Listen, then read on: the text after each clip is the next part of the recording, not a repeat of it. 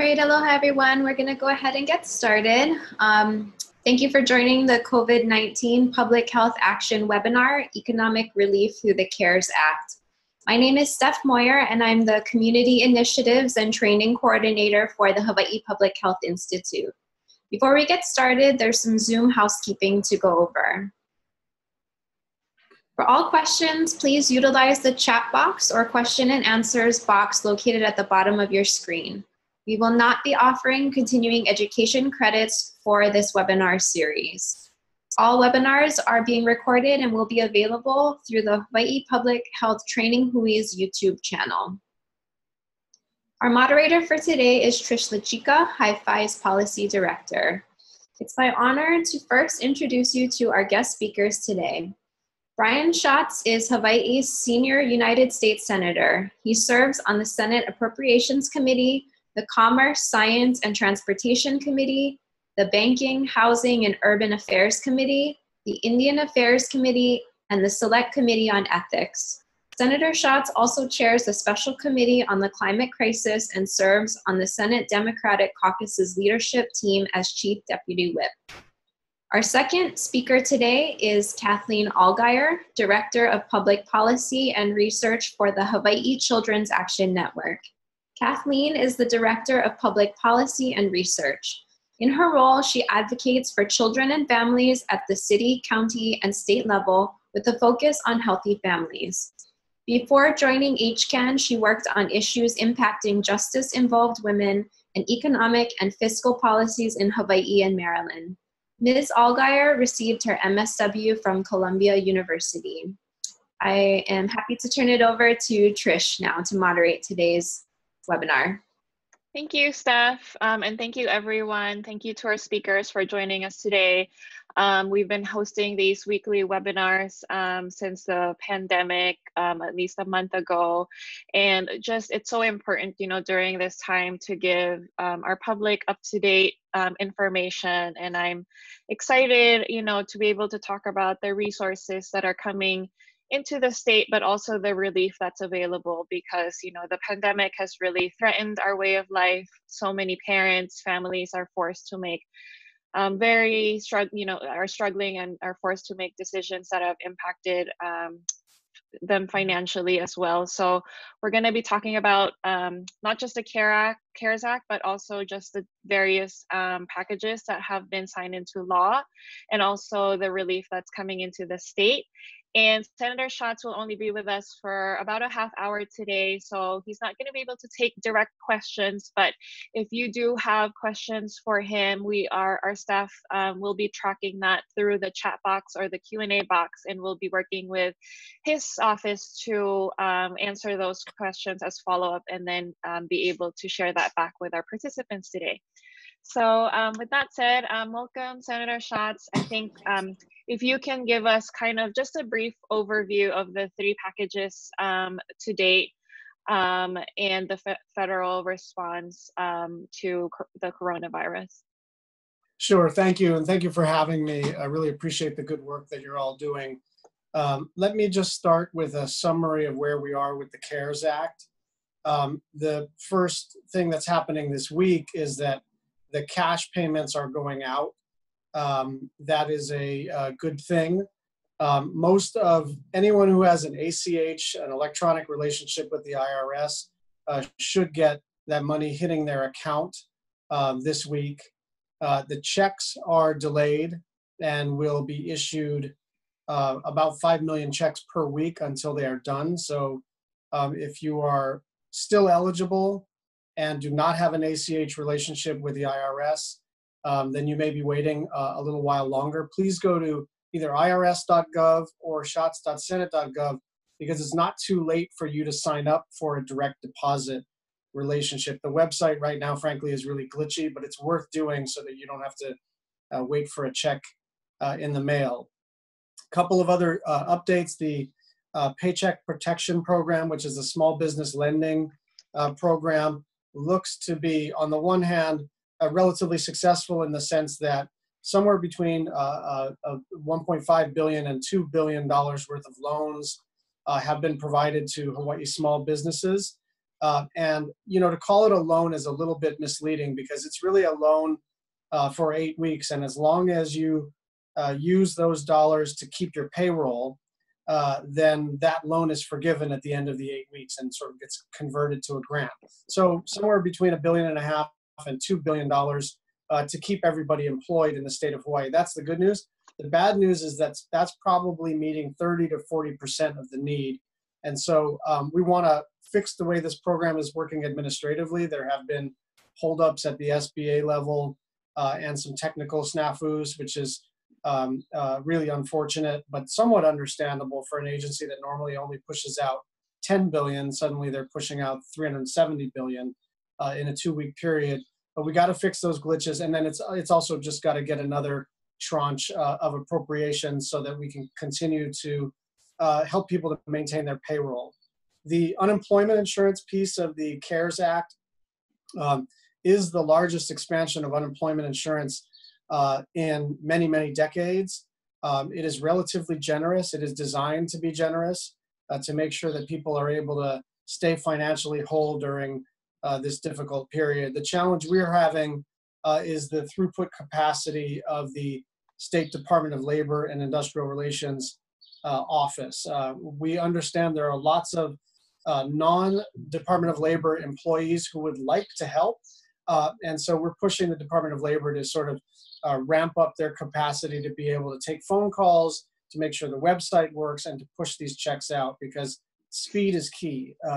There are people many people who are going to need to pay the rent or the mortgage very, very quickly, and they are running out of money if they haven't already run out of money. We understand this is an unprecedented situation and don't want to get into a blame game, but suffice it to say that we are spending many hours every day and every week trying to make sure that the Department of Labor has the capability to push those dollars out.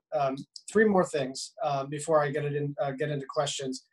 There is hospital money. We don't think it's enough, but it's a start.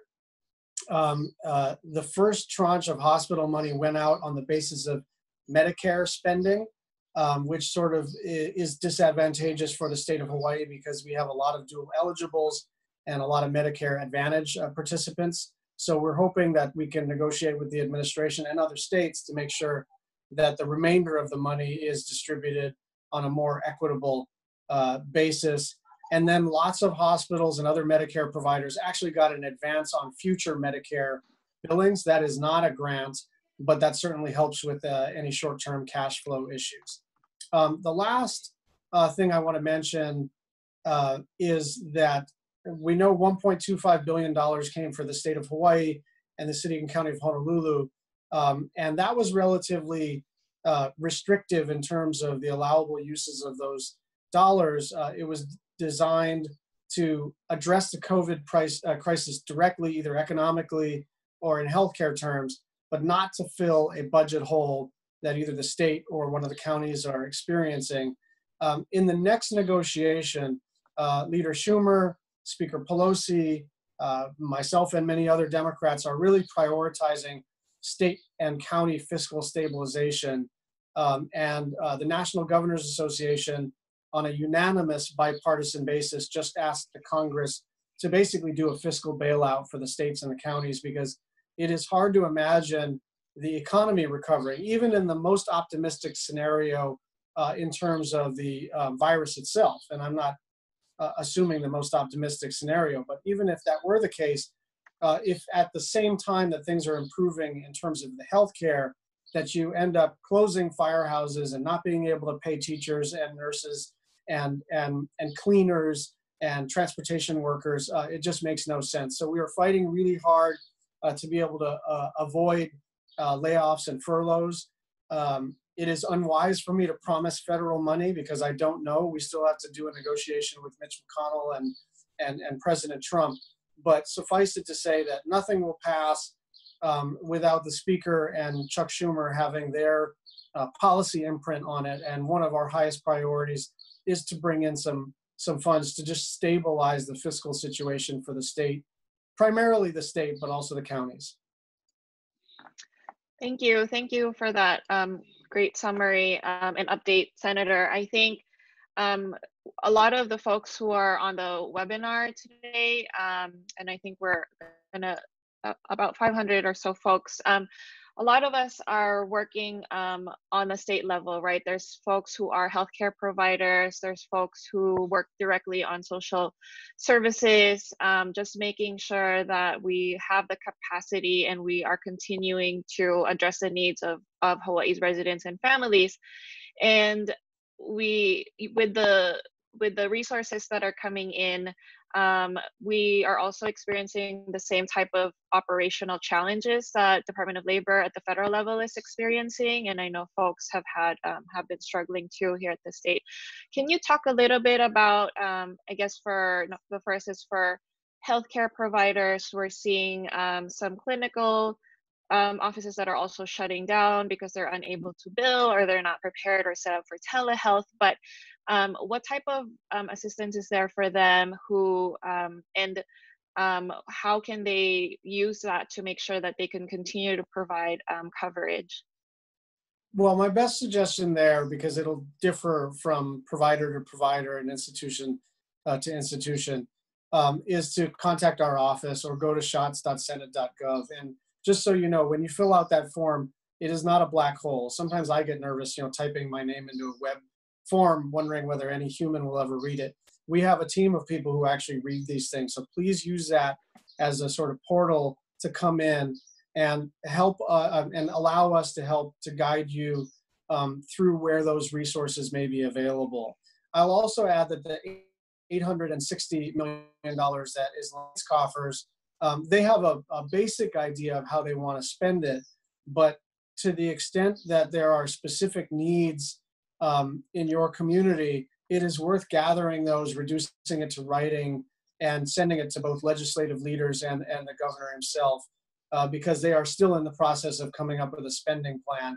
I think the basic principles behind the spending plan are already established, which is to say we're kind of mandatorily shutting down the economy, so we want to make sure food, shelter, and healthcare are the priorities.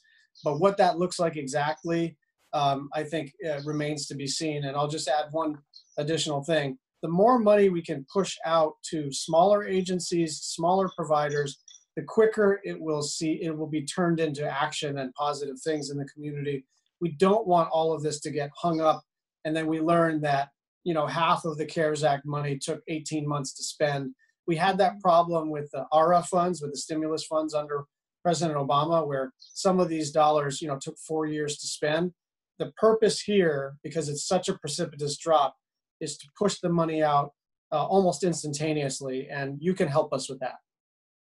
Thank you. So what you're saying, Senator, is for the 1.25 billion coming in, like those parameters aren't set kind of in stone yet, although a big chunk of it should go to food, shelter, healthcare, and PPE stuff. But the community does have an opportunity to weigh in and help kind of provide recommendations on the critical needs that need to be funded. Absolutely. And because this is really a sort of a disaster management situation, it's important for decision makers to hear about unmet needs. Lots of really smart people on conference calls are trying to decide how to spend this money, but we need to hear from people who are on the front lines in terms of how things are actually going. Let bad news travel fast, if you will, and let the state leaders know how you think this money should be spent. You can CC me, but my job was to get the money, not to expend the money. Right. Do you have a sense of the timeline on when these funds will be coming into Hawaii? At the latest, April 26th, that's their actual statutory deadline, but we anticipate they're going to hit accounts probably within the week. Okay, thank you. So let's move on to assistance for, as you talked about the Paycheck Protection Program, but assistance available for small businesses and nonprofits. Can you talk a little bit about that, and how can we, what should our community do to be able to access those funds to continue operating? Yeah, a really good question. Just so we all understand, this was characterized as a small business program, and it is that, But having run a nonprofit myself, I always hasten to point out that nonprofits are small businesses as well. And we fought very hard to make sure nonprofits qualify for the Paycheck Protection Program. So it's easier if you have an existing relationship with a local bank, but I would go right to your bank and see whether you qualify and get in line. This is one of those things, it's like voting or anything else, where if you're in line and you stay in line, you're probably entitled to whatever your position is. And as long as we keep appropriating funds to this program, it behooves you to jump into this line and make sure you submit your application. And if you decide in the end that it's not right for your organization or your agency, there's no requirement that you draw down on the funds, but it is extremely, extremely generous. I mean, just to be clear, it covers your entire operating budget. That's salary, that's utilities, that's all of it for 8 weeks as a very low interest loan. And then at the end of the 8 weeks, as long as you can submit to the Small Business Administration proof that you use the money for keeping your company alive, then that loan is forgiven. So it's 2 months worth of operating, and it's definitely worth pursuing. Now, my end of the bargain, our end of the bargain, is to get more money into the program, because we do think it's going to be depleted by the end of the week. But I do think we will, whether we replenish the funds, this Thursday or 2 Thursdays from now, it's worth getting into line. Thank you, Senator. A big part of also the work that we do is around food security and food access. So working with different stakeholders, different community-based organizations to make sure that people have access to the food we need. So can you talk a little bit about your work in this area and the additional advocacy that's needed? We saw how you've been voicing out the need for also farmers. Can you talk a little bit about that? Yeah, a couple of thoughts on the federal level, and then if you'll indulge me, I'll give a couple of thoughts on the local level, although it's technically not my kuleana. On the federal level, we did a couple of things. There was money for SNAP, but frankly, not enough. But we did widen the eligibility aperture, because we don't want to have, means testing may have its place under normal circumstances, but right now, we really want to open up the aperture, and also not assume that just because you weren't in a financially difficult position last year that you're okay now. And so the eligibility requirements were loosened up for SNAP. And then there's money for I believe it's called TFAP, which is money that ends up in your county-based food banks. And then there's some USDA loan programs which are relatively generous. My own judgment is that over the next 6 to 10 weeks, we are looking at a kind of confluence of problems, but maybe that present a certain kind of opportunity. We have restaurants that are tanking. We have farmers that have basically lost a market. And we have people who are potentially going hungry. But we also have a lot of federal money moving through our state over the next 6 to 10 weeks. So one thing that states are really considering doing is setting up buying programs for takeout meals for certain restaurants, or even considering buying up and then freezing certain farm products to be used in the DOE or the prisons or for the broader community. So that's something that I know Representative Sylvia Luke and others are kind of considering how they would go about configuring that. But we do have a potential opportunity to go ahead and feed our people with our own food and with federal money.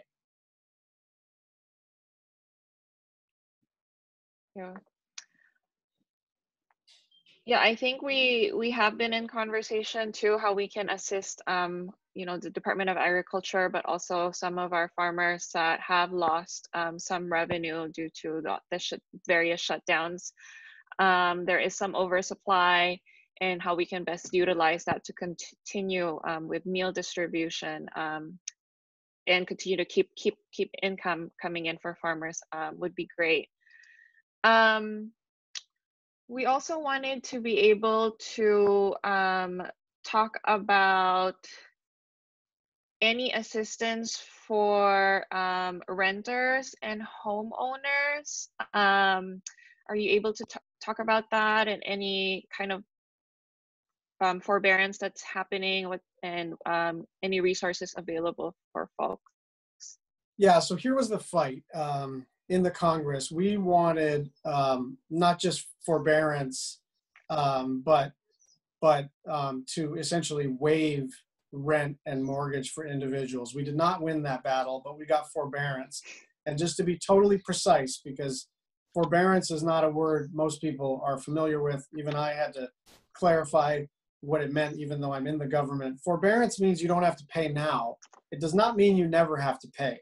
So it's basically a break on paying your rent or your mortgage when it's due, but you still owe the money. And I think that is some measure of relief. But remember that when the economy recovers and the forbearance is gone, you may have 3 or 4 months worth of mortgage or rent to pay. So what we are doing is fighting in the next COVID package to basically cover that back end payment, especially for lower income individuals.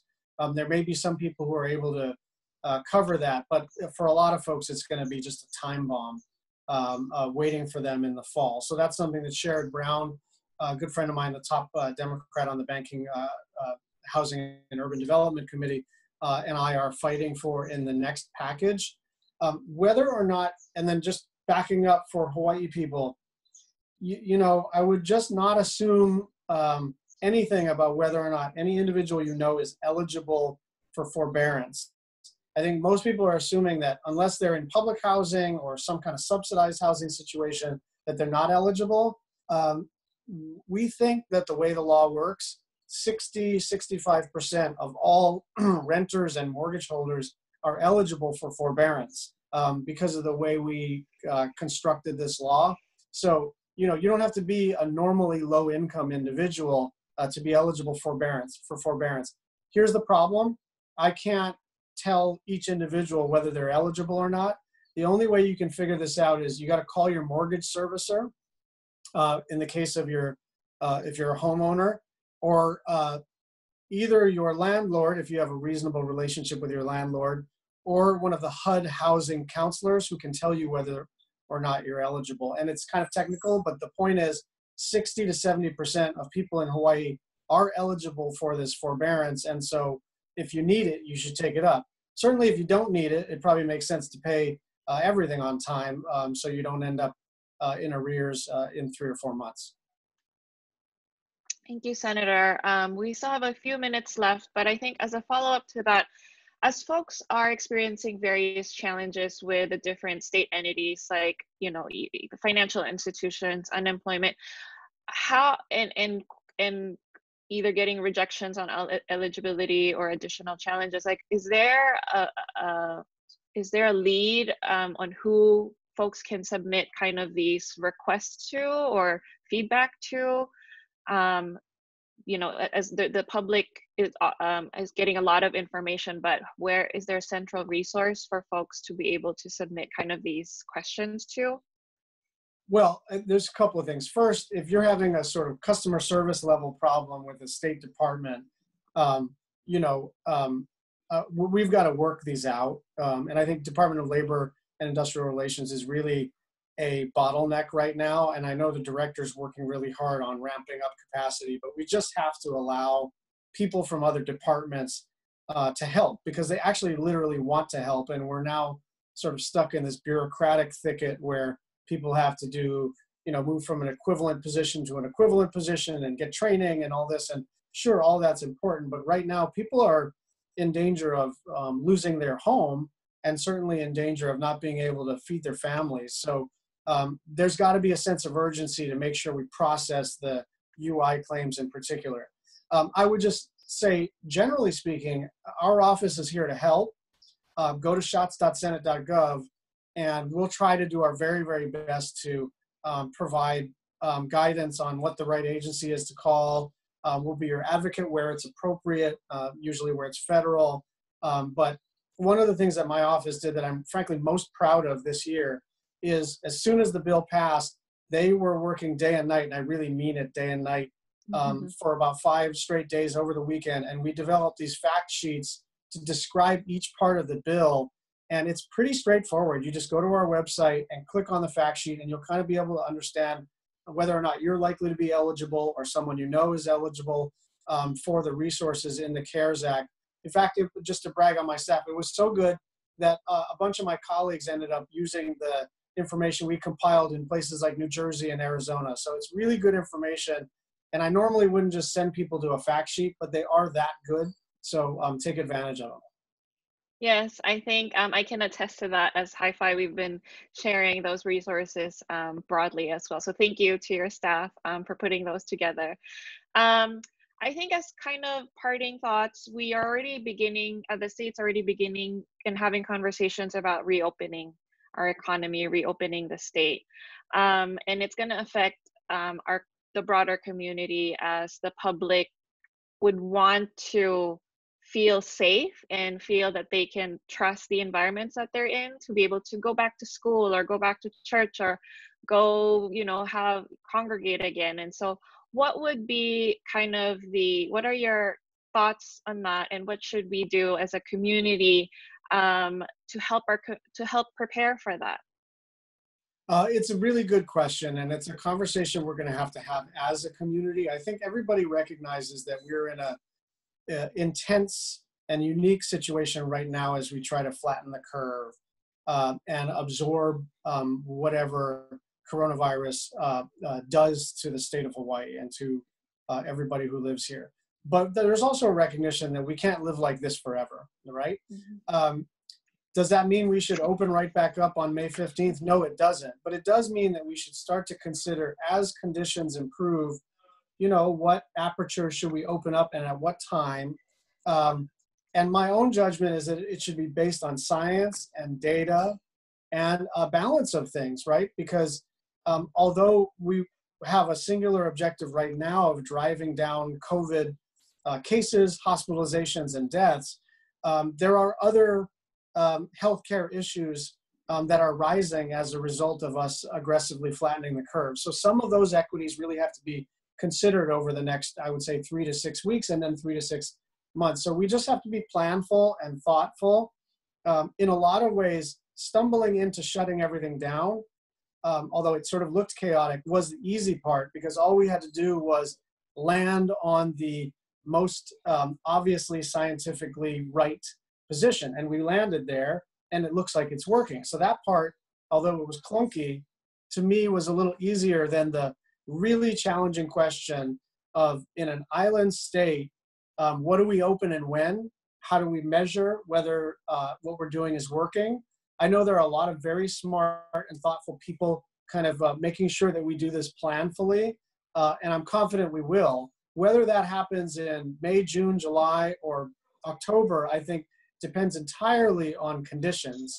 But I'm trying to participate in that process to make sure that there's a community consensus and nobody feels like they were left out of this particular conversation, because it really, for the most part, everybody's been outstanding in social distancing and taking care of each other.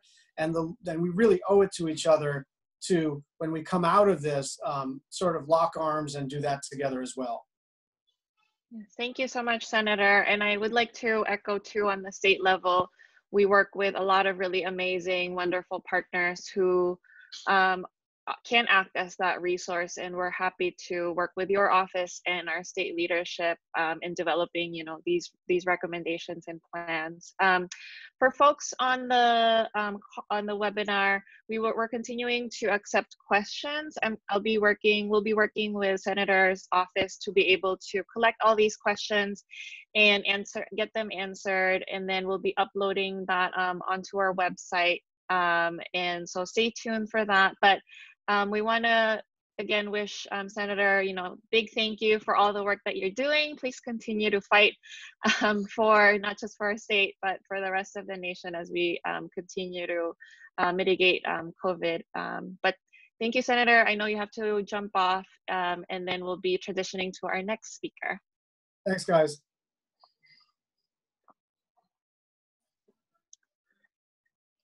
Okay. So our next speaker will be Kathleen Algire from the Hawaii Children's Action Network. Are you on yet, Kathleen? Okay, perfect. Hi. Okay. Hi. So I know that Senator covered a lot of a lot of different topics, but Kathleen will help provide and structure these into the different packages too. She'll also kind of talk a little bit about eligibility, because we didn't go into detail on that through unemployment and paid family and sick leave. So go ahead, Kathleen, but we'll have the last 10 minutes for questions for Kathleen too. So there might be some things she can help answer. Great, thank you. Thank you so much for putting this on. I really enjoyed the information that HIPHI's been sharing, and everything that's coming out of Senator Schatz's office has been really helpful also. I am wondering if my PowerPoint, thank you, perfect. Okay, so I'm talking about the Family First Response Act and the CARES Act, and going into a little bit more detail about what does it mean for folks locally. Next slide. To start with, I'm just going to share a little bit about HCAN. So we are a statewide advocacy organization. Our goal is to make sure that kids are safe, healthy, and ready to learn. We convene multiple statewide coalitions like the Working Families Coalition, and we also facilitate the Children's Policy Agenda. That's a list of legislative priorities that benefit children and their families. In addition to those, we do some advocacy training throughout the year, and we also have our Parent Leadership Training Institute. Next slide. So we're going to start by talking about the Family First Response Act, which was passed on March 18th and then went into effect on April 1st. So the Family First Act kind of lays the groundwork for additional programs. It allowed the state to utilize waivers to make more benefits accessible. One of the big things that it did was it mandated that COVID-19 testing must be provided to the consumer at no cost. It also helped with some of our SNAP certifications. So if your benefits were set to expire in the next in March, April, May, they've now been extended by 6 months. It also prohibits states from disenrolling folks off of their Medicaid. So in Hawaii, if you were a pregnant woman after you had your baby, you were disenrolled from the program after 60 days. That's no longer the case. So as long as the emergency declaration is still in place, you could still be eligible for services. Next slide, please. So this chart is difficult to read right now, I know, and it is a lot of information, and that's just kind of to show that the programs that I'm going to be talking about are a lot of information, and as you can see, there are a lot of different variables that go into it, and so my presentations are a little dense, and my slides are full of words, and just bear with me. Thank you. Next slide. So the first that we're going to talk about is the Emergency Paid Sick Days program. And so this is a federal program, so existing at the federal level, not with the state. And you can use the paid sick days for self-care or to care for a child whose school has been closed, or childcare is closed, or other place of care that is closed due to COVID-19. It's 80 hours. There's a max benefit of $511 per day for self, and then $200 per day for care of others. It's for all public employers, private employers with 500 employees or less. And there are some special rules that apply to emergency responders and healthcare providers. For this program, if you've worked one day, you're eligible. Next slide. These are the qualifying reasons for the emergency paid sick. So you can see the majority are for self-care, but also it's to care for an individual who has been diagnosed or with symptoms of COVID-19. Next slide, please. Again, it's all public employers, private 500 or less, including nonprofit organizations. If you are a business with fewer than 50 employees, you can get an exemption from providing the care for others, so not the self-care, just for like the child care closure. But you can only get that exemption if you can show that providing the benefit would risk the vitality of your business. If you are self-employed or a gig economy worker, you are still eligible. And again, it's 80 hours of paid sick time related to COVID-19. Next slide, please. If you are a part-time worker, you're still eligible. There's a special formula that your employer would use to figure out what your benefits would be. And when they passed this provision, they also included some worker rights.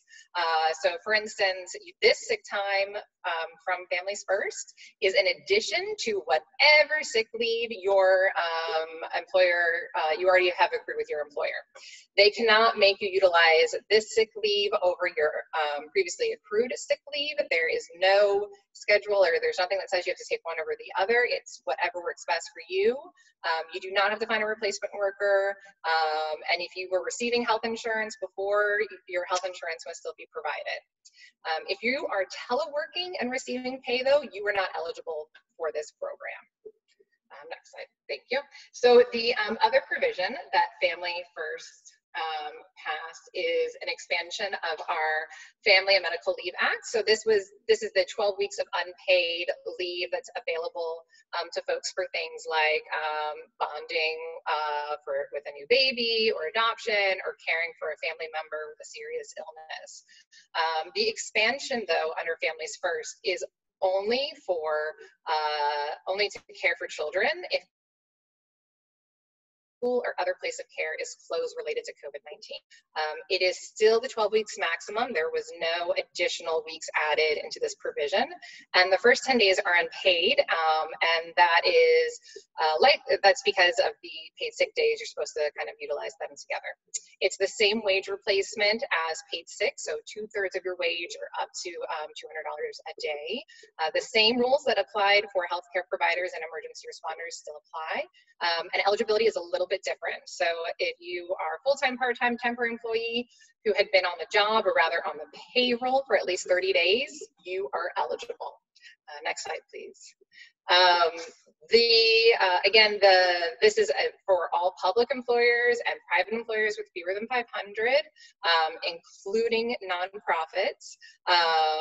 It does waive some of the eligibility requirements that are traditionally required under FMLA, like the number of hours that you would have had to have worked. Next slide, please.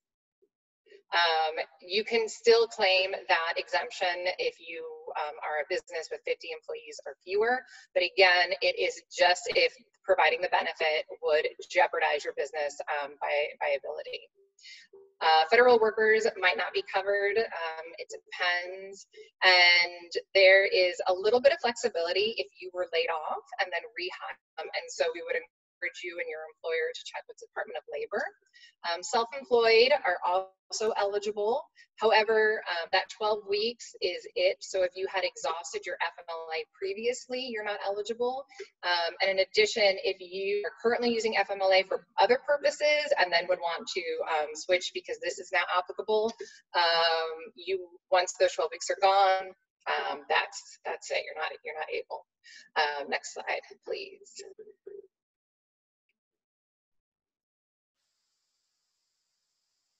So the job protection for this is also a little bit different. FMLA already had the job restoration right, except for businesses with less than 25 employees under certain conditions. And your rate of pay is going to be based on your normal schedule, and this, I think, is the same calculation if you were part-time. Next slide. So this is, I apologize, I did not make my slides Zoom compatible. These are the special rules. When the Family First Act was passed, it just said healthcare provider and emergency responder. And then later, the Department of Labor issued some technical guidance that defined what those terms meant. And they made it really broad and expansive in a way I don't think the sponsors of the legislation had originally intended. So for instance, healthcare provider goes beyond just doctor, nurse to anyone employed at a doctor's office, hospital, healthcare center. And so that includes a whole range of people that now may not be eligible.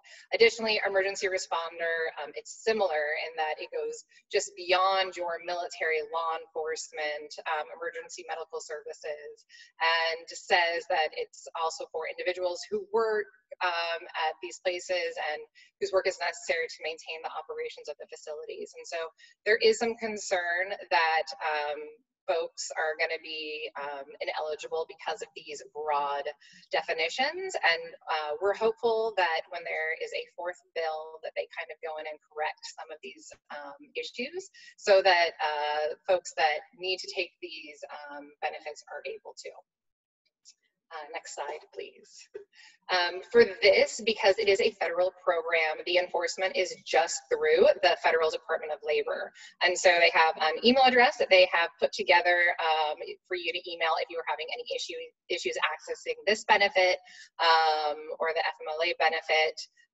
Right now, we are in their non-enforcement period, which means that if you have applied, if you've asked, you wanted to use the paid sick leave benefit and your employer denied you and you didn't fall into one of the special categories, right now DOL probably wouldn't bring any enforcement actions against your employer if they said they were going to fix it. But after April 17th, that won't necessarily be the case. So we encourage folks, if you're having trouble accessing these benefits, to please let DOL know. And both of these programs expire on December 31st, 2020. It's a hard stop. And just as an FYI, these programs are totally refundable, fully refundable from the federal government. Your employer would claim a tax credit to refund the cost of providing the benefit. Next slide, please. So Senator Schatz talked a little bit about the CARES Act. This was unprecedented legislation, over $2 trillion, with Hawaii getting over $1.25 billion. It saw, it's a lot of money. It's giving a lot of monetary benefits to households. As Senator Schatz mentioned, the stimulus checks are due this week, or today rather. It also provided the Paycheck Protection Program for small businesses, and then it expanded unemployment insurance with 3 different programs that all have very similar acronyms. So thank you for that. Next slide. So the stimulus checks are based off of earnings, so they are contested a little bit. The information's on the slides as to what you would qualify for. So the economic impact payment, as it's called, is up to $1,200 for an individual, or $24 if you're married filing jointly. If you earn less than that number in the categories, you're eligible for the full amount. If you earn more but less than the next bracket, you're still eligible for some payment. In addition, if you had a child that you claimed on a previous tax form, you are eligible for $500 per child. If you don't typically file taxes, you're still eligible for this benefit. You might just have to take an additional step that we'll get to, I think, on the next slide. So if you filed a tax return in 2019 or 2018, then you don't have to do anything. If you've already linked your accounts, if they did a direct deposit, you're good to go, and I believe you'll be the first ones to receive your money. If you don't typically file a return, like Social Security, or you don't earn enough to file a return, you're still eligible. You just have to take some additional steps. On the next slide, there is the IRS has created a tool. It's called Do I Need to File a Tax Return on their website. And so you can go through it and see if you do.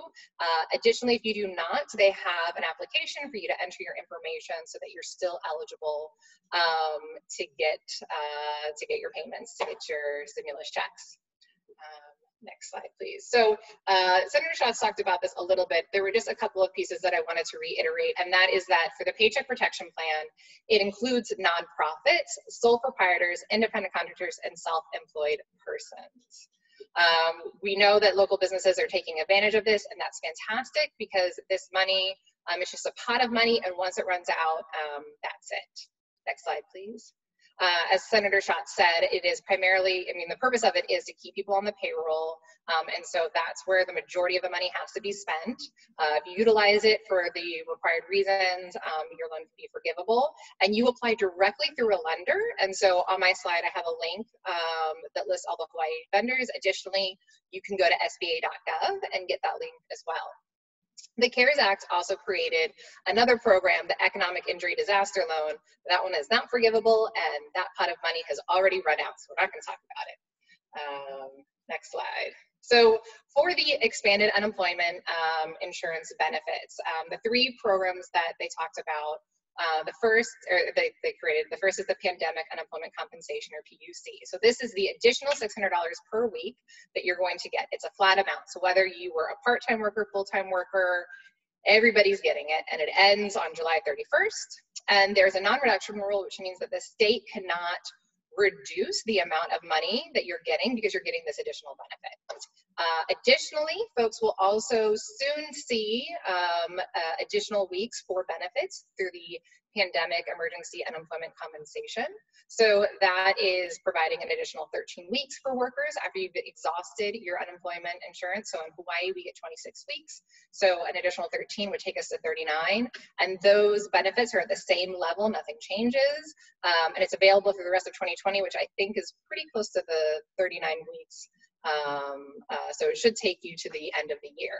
If you had previously exhausted your unemployment benefits, you can reapply to be eligible for PEUC when it goes online. Next slide, please.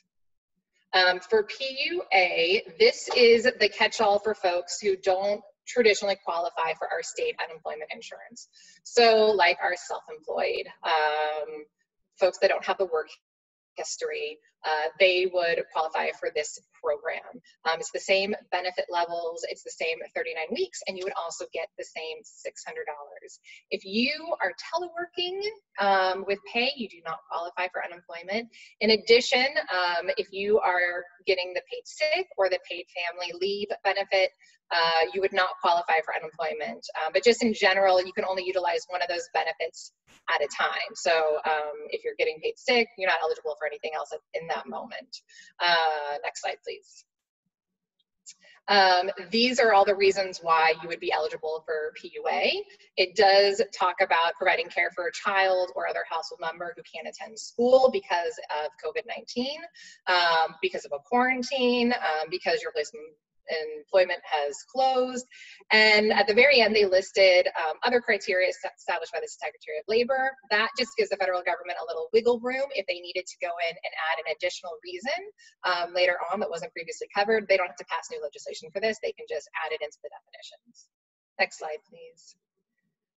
So we don't know how it's going to play out yet when it comes to applying for a PUA. The system is not up and running yet, but what we've heard and what we are hopeful is that everyone would still just submit your one claim, and then you would either be, if you qualify for state unemployment, you get that, and then you would get your $600 and the additional 13 weeks. And if you don't qualify for state employment, it would just kick you over to PUA, where you would also be eligible for the $600 and the additional 13 weeks. Next slide. Just this week, the director of DLIR kind of gave a timeline of when we can see these additional benefits. So folks may start seeing the $600 next Wednesday if they're already receiving unemployment. The 13 additional weeks should be ready to go by the end of April, and PUA should be ready by May. All of these programs can be backdated though, so it's from when you first filed your claim of unemployment or when you first became unemployed that it's eligible.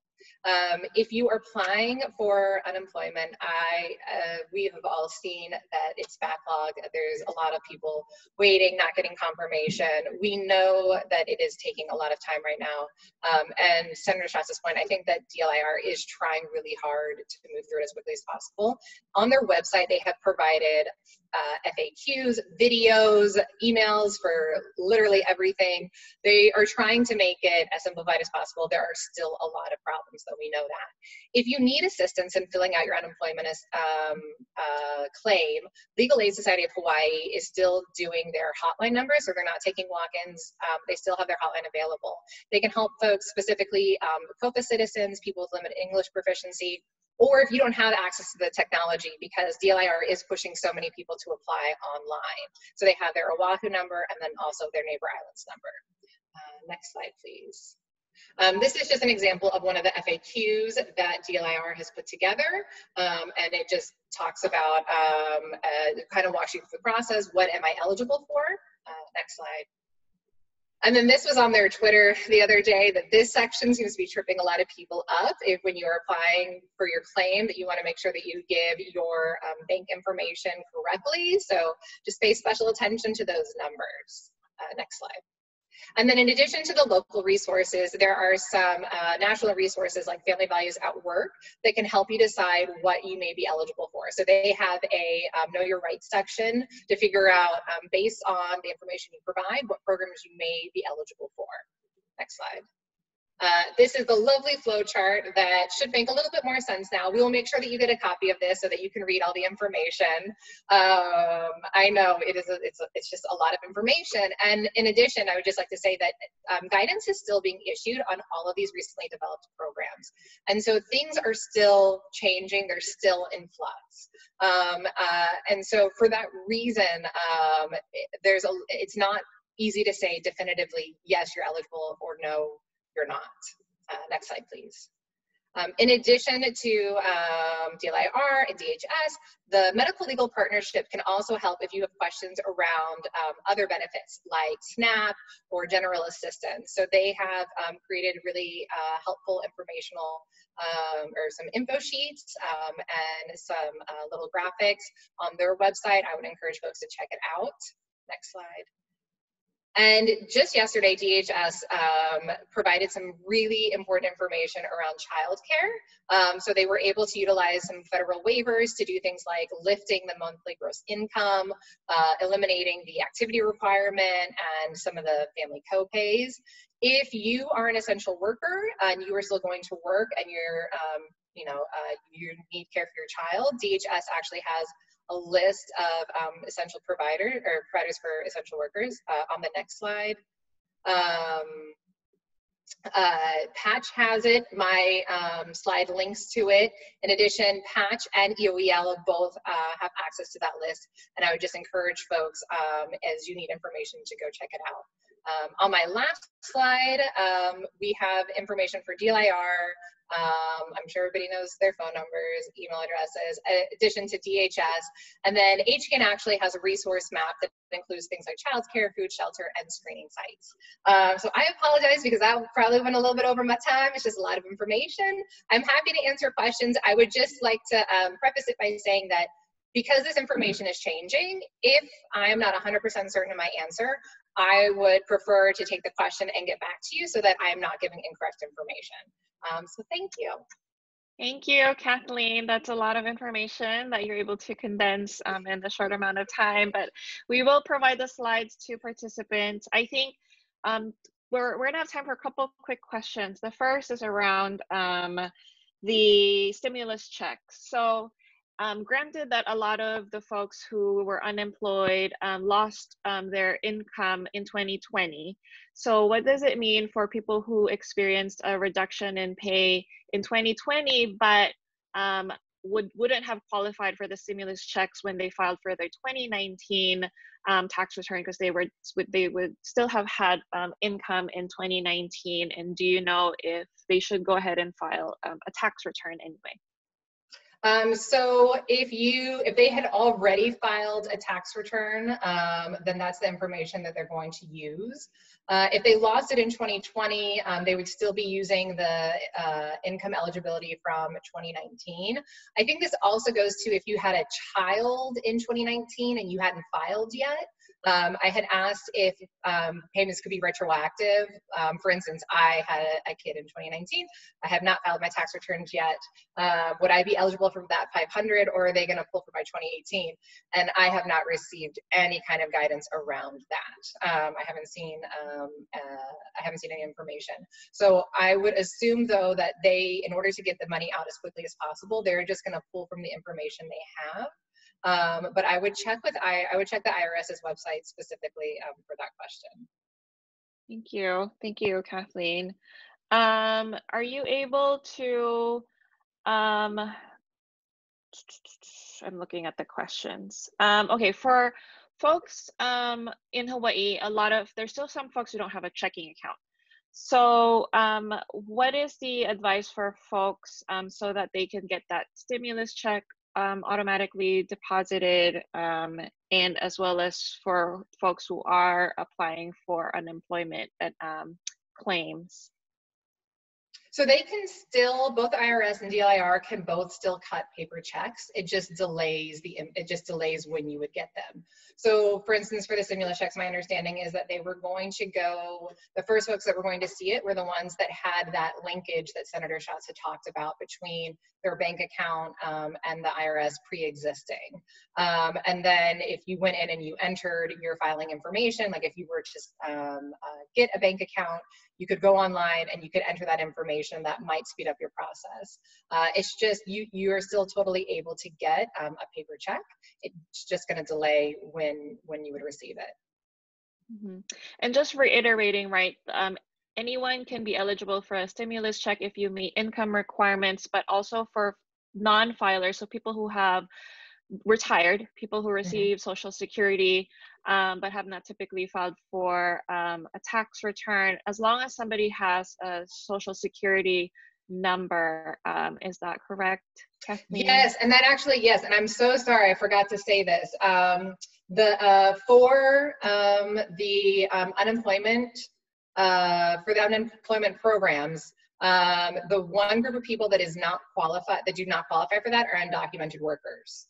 And so that was a major hole in the federal legislation that we're hoping to correct in the fourth bill, or that the state takes some action on.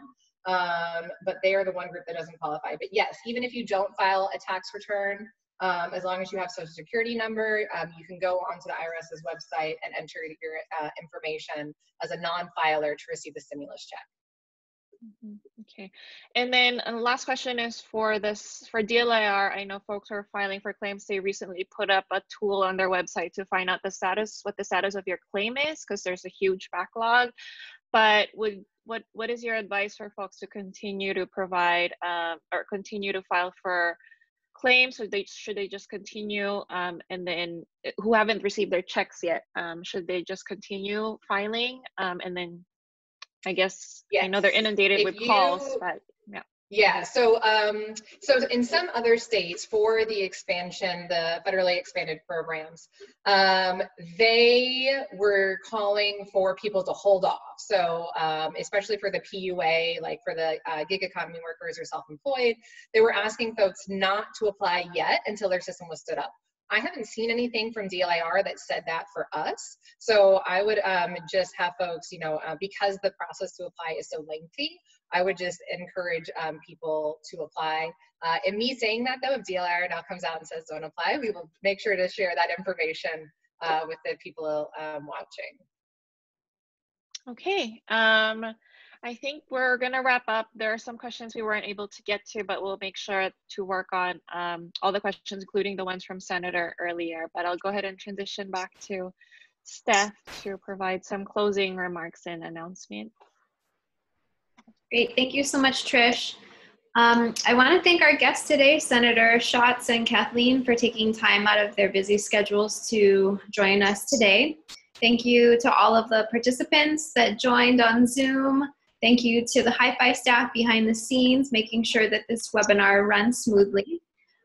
Please mark your calendars for next week's webinar, Wednesday, April 22nd at 12:30 p.m. Based on survey results, we will be joined by Angie Mercado from the Hawaii State Coalition Against Domestic Violence. And the topic will be unsafe at home, how to help someone who is being abused at home during the stay-at-home orders. We want to say thank you again for joining us today and hope to see you next week. Aloha.